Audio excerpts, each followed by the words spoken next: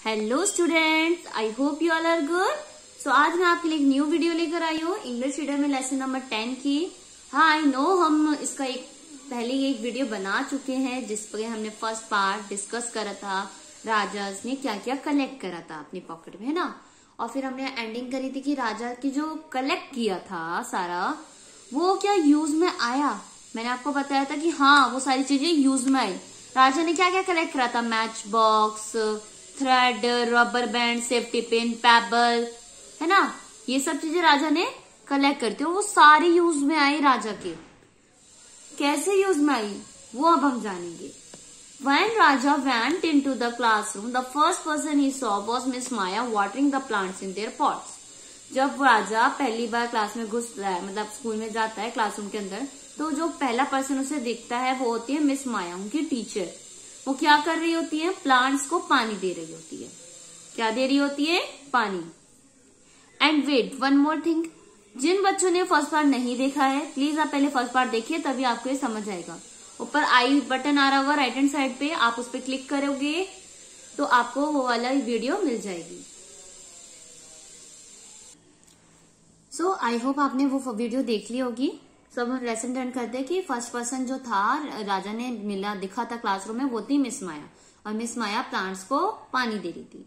So after miss माया बोलती है, these plants are getting rather tall, poor things, we will have to tie them to a stick so that they don't bend right over. वो क्या कहती है? Plants बहुत बड़े हो गए हैं और हमें इसे ना एक स्टिक के साथ बांधना होगा ताकि गिरते विरते ना रहे, बैंड इधर उधर ना लटके, तो हमें इसे बांधना पड़ेगा। तो राजा कहता है, you can tie them with my string. जो राजा को स्ट्रिंग मिली थी, वो कहता है इस थ्रेड से आप बांध लो, स्ट्रिंग से। तो मिस माया के जस्ट द थिंग्स, हाँ यही तो चीज चाहिए थी, थैंक यू बोलती है मिस माया उन्हें। Narrator, Miss Maya used the string to tie the plants to a stick. After that, Lina's skirt strap came loose. अब मिस माया जब स्ट्रिंग टाई कर देती है प्लांट के स्टिक के साथ, उसके बाद लीना की जो स्कर्ट होती है वो उसका स्ट्रैप लूज हो जाता है। तो मिस माया कहती है, we will manage it somehow, हमें इसे किसी चीज से ठीक करना होगा। तो राजा कहता है, you can pin it together with my safety pin. आप मेरी सेफ्टी पिन यूज कर लो, इसको पिन कर दो।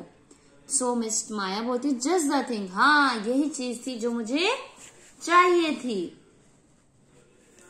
आगे देखिए नरेटर क्या बोल रहा है। Narrator, miss Maya pin Leena skirt strap to the skirt with rajas safety pin. Then Mary felt a bit sick, she said she felt to hot and had a headache. अब miss माया pin लगा देती है लीना की skirt में। अब उसके बाद राजा के पास जो एक शाइनी सेफ्टी पिन थी, उसका यूज करके वो स्कर्ट में पिन लगा देती है लीना की। अब उसके बाद जो मैरी नाम का एक बच्चा होता है उनकी क्लास में, वो थोड़ा सिक फील कर रहा होता है, लाइट, मतलब उसके सर में दर्द हो रहा है, बुखार सा ऐसा फील हो रहा होता है, बहुत गर्म हो रहा होता है, हेड है उसका।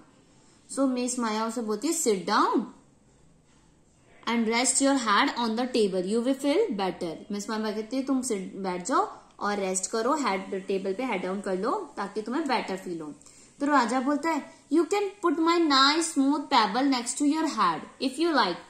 तो राजा कहता है, मेरे पास एक स्मूथ पेबल है, तुम अपने इसके हेड के नीचे रख लो तो तुम्हें बहुत अच्छा लगेगा। मिस माया बोलती, जस्ट द थिंग, हाँ यही चीज थी जो सही है, मतलब काफी बेटर फील कराएगी। किसको? मैरी को। नरेटर, मैरी थॉट दैट, अब आपको दिख रहा होगा, Mary thought that was a good idea too. She held the cool flat pebble next to her hot forehead. It cheered her up a lot during playtime. Alice दूध के। अब Mary क्या करता है, वो जो पेबल होता है अपने हेड के पास रख लेता है, काफी अच्छा फील होता है, बेटर फील, ठंडा ठंडा लगता है उसे। अब खेलने के टाइम पे क्या होता है, अली नाम का एक बॉय होता है जिसका दांत टूट जाता है। क्या टूट जाता है? दांत। सो मिस माया यहाँ कहती है, take it home to show your mother, घर ले जाओ और अपनी मदर को दिखाना। अब मिस माया ने बोल दिया, क्या दिखाने को कहा? टूथ। किसका टूटा था टूथ? अली का। किसका टूटा था दांत? अली का टूटा था। सो अली बोलता है, आई माइट लूज इट, मैं तो इसे खो दूंगा। तो इतने राजा क्या बोलता है, you can put it in my match box if you like, तुम इसे मेरे मैच बॉक्स में रख दो, जो माचिस की डिब्बी खाली थी ना, कहता है इसमें रख दो अगर तुम्हारे को सही लगे तो।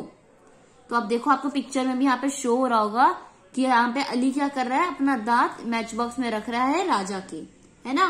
तो क्या करा, ये चीज भी राजा की यूज हो गई जो उसने रास्ते में से आते आते उठाई थी।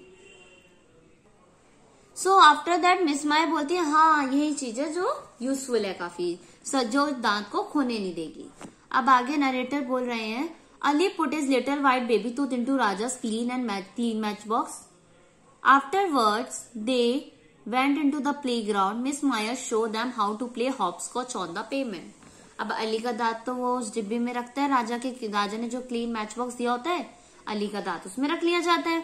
अब थोड़ी देर बाद क्या होता है, वो सारे बच्चे प्लेग्राउंड में जाते हैं। मिस माया उन्हें शो करती है कि हॉपस्कॉच कैसे करते हैं, जैसे चाकू आप खेलते हो ना, वह कैसे खेला जाता है। मिस माया वो सिखाती है बच्चों को। बट मिस माया क्या कहती है, first you have to right number on the payment in the squares. Brother I have not bought any chalk outside with me, could you go inside and get me a piece राजा। सो क्या होता है, पहले वो miss माया बोलती है कि हमें इन squares box जो है ना, इनमें नंबर लिखने होते हैं। तो एक बच्चा बोलता है मैं तो चौक लाना भूल गया अंदर से, क्या राजा तुम ले आओगे चौक। तो राजा कहता है you can use my bit of red brick if you like. वो कहता है मेरे पास लाल ईंट का टुकड़ा है, अगर तुम इसका यूज करना चाहो तो ये कर लो। तो मिस माया कहती है हाँ ये तो यूजेबल है, I will write the number in red, कि मैं रेड कलर से नंबर लिख दोगी। तो यही चीज थी जो यूज हो गई, ईट। सो नरेटर कहता है I wonder if you know what Raja had left in his pocket now. मतलब नरेटर बोल रहा है अब मैं बहुत शॉक हो, वंडर हो कि अब राजा के जेब में क्या कुछ रह रहा है। जो भी चीज थी सब कुछ तो यूज हो गई। आप बताओ क्या राजा के पॉकेट में कुछ ऐसे सामान रह रहा है क्या जो अभी तक राजा ने यूज ना करा हो। अगर रह रहा है तो पहले वीडियो को पॉज करो और कमेंट सेक्शन में बताओ कि ऐसा क्या चीज है जो राजा की रह रही है। तो अब हम आगे देखते हैं। अब everyone came indoor after that, game के बाद सब क्लास में आ जाते हैं। Today's was राजा's turn for painting. अब आज थी राजा की टर्न पेंटिंग करने की। When it was finished, Miss Maya held it up for everyone to see.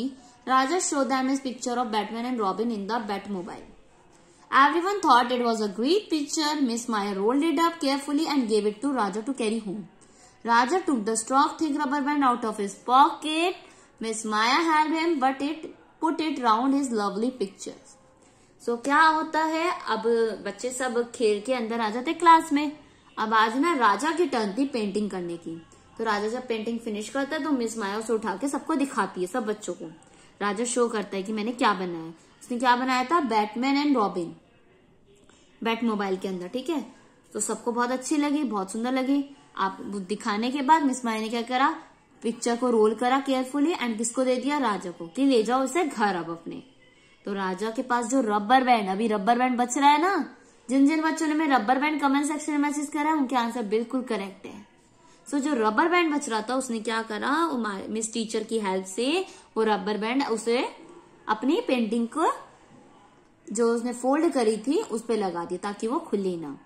So Raja and miss माया दोनों हंसते हैं और कहते हैं जस्ट द थिंग। यही चीज थी जो हमें चाहिए थी, इसी की जरूरत थी इजिली वो, ताकि कंफर्टेबली अपनी पिक्चर को, पेंटिंग को घर ले जा सके। सो यहाँ पे आपकी स्टोरी होती है खत्म।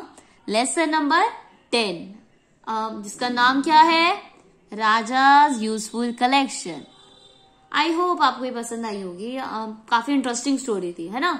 जो स्टार्टिंग में उसने बताया कि क्या क्या चीजें कलेक्ट करी, तब तक तो हमें बिल्कुल नहीं लग रहा था कि इन चीजों का कुछ यूज भी हो सकता है ना। और जबकि वो सारी छोटी से छोटी चीज सारी राजा की उस दिन यूज हुई है।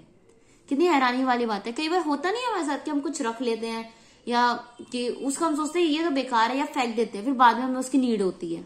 ऐसा कई बार हमारे साथ होता है कि हम थ्रो कर देते हैं, उसके बाद हमें होता है कि यार फेंकना नहीं चाहिए था, वो तो यूज में आ जाता है अगर पड़ा होता तो ऐसे ही राजा को जो चीज बस दिख रही थी अच्छी वो रखते जा रहा था एंड वो सारी चीजें उसकी उस दिन यूज हो गई राजा की।